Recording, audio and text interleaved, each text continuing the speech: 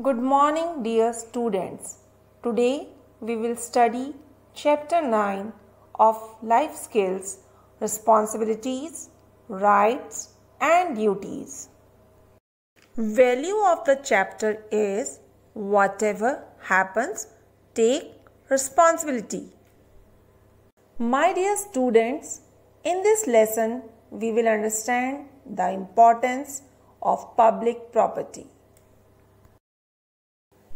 Public properties like parks, hospitals, roads and railway stations, etc. are for public welfare. They provide comfort and convenience to the public.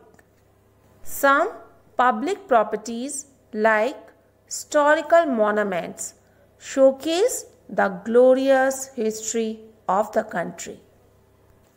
They are the pride of the nation.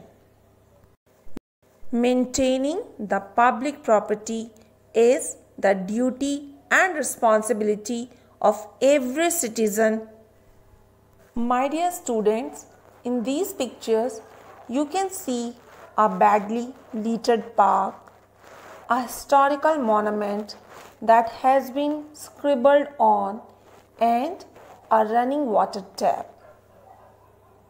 All these are actions of irresponsible citizens who spoil public property.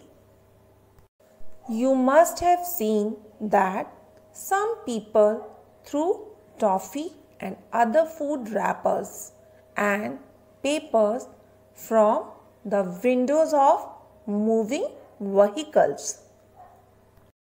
Some miscreants have the habit of tearing the seats in trains and buses. Some even remove the fans from trains. Please remember, we think public property is government property. No, public property is our property. We are the public. My dear children, do you know, when we destroy any public property, we are destroying our own property. We are wasting our own money.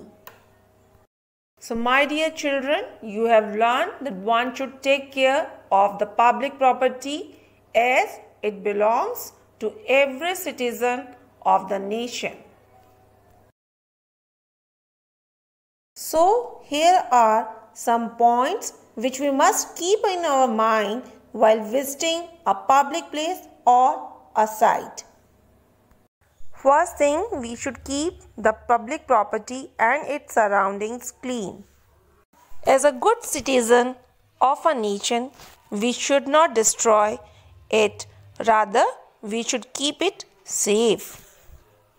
We should also follow the instructions written on the site. Throw the waste material into the dustbin. Dear students, we should not deface the public property by writing or making drawings on the walls of a monument. So, we have learned that we all must respect the public property.